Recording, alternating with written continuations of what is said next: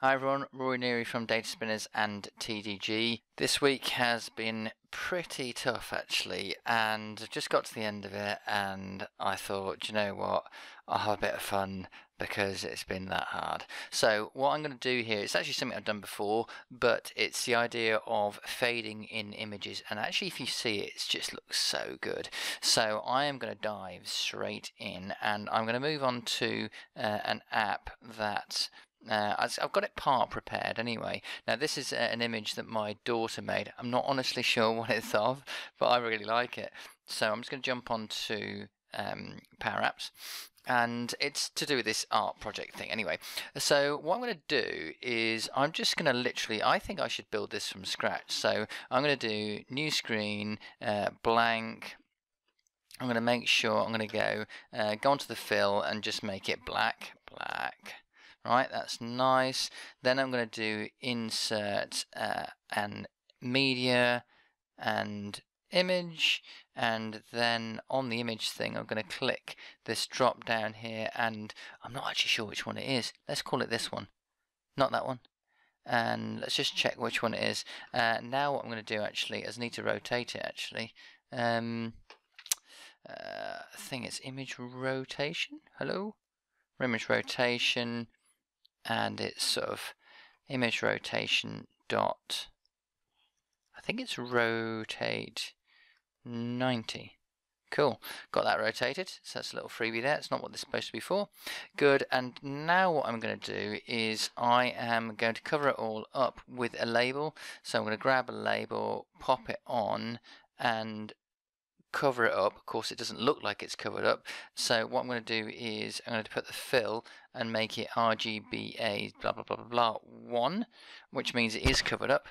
Now what I'm going to do is I'm going to put a, where is it, I'm going to put a control, I'm going to put a timer on there, pop my timer on, and I'm going to put an auto start onto that, and I'm going to put the duration of 5,000, which is 5 seconds. What that means is when we navigate to this screen, it'll start doing stuff. So we'll see how that works. And what I'm going to do is I'm going to connect the results of this timer to the color of that we've got here. So what I'm going to do is I'm just going to make sure it's quite easy to understand this. So I'm going to go to rename. I'm going to call it timer, call it fade in. Okay. So what we're going to do is on this RGBA is we're actually going to change this one to be timer fade in dot value, because as it fades in, it increases in value, divided by timer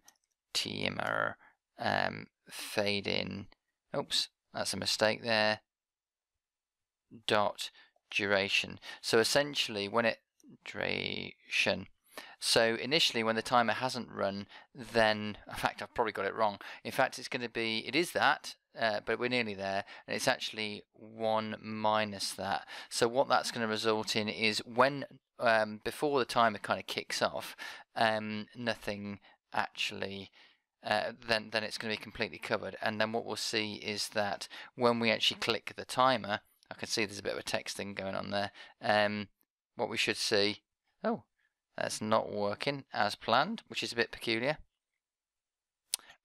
This could, do you know, I have had this before, and sometimes with timers they just don't like you, and what I'm going to have to do is just to come out of the app and go back in again in order to fix it up. I don't know if it's a new thing or what, but it's not anything that So I'm back here on the app, and I'm actually going to change it not to have an auto start, and what I'm going to do is I'm going to go into the preview, and I'm going to actually click the button, and here comes the image. Now I think that is a really nice effect, and I think you can use it in all sorts of ways. The way in which I used it on this page over here is that when it sort of comes in, then I've probably got my orientation a little bit wrong here, but the cool thing about this is when it comes in just at the end of when the label kind of finally disappears, or rather the color of the fill disappears,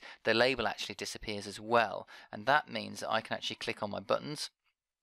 Otherwise, it wouldn't be possible to do so, and I do that by going on to the timer, which is on a completely different page, by the way, and I have, if I go on to the on timer end, what you'll see is the actually, I can't remember how I did this. I just do an update context, which is a local variable, and I make it so that the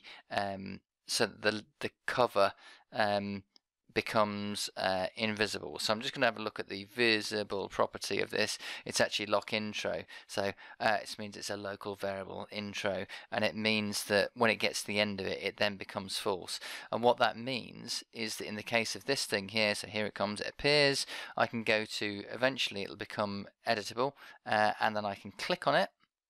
But what that means is if I go back to the home page, it all resets itself. So I think this is quite nice, and I think it's just a nice way of having a good user experience when people come in. So I hope you like this, and I will see you again sometime soon. Please like this, please share. It's really important that we share all our findings with each other so that we can build apps and get the the business community and the education community involved in this sort of thing, because I think there's huge scope to do great things. Thanks everyone.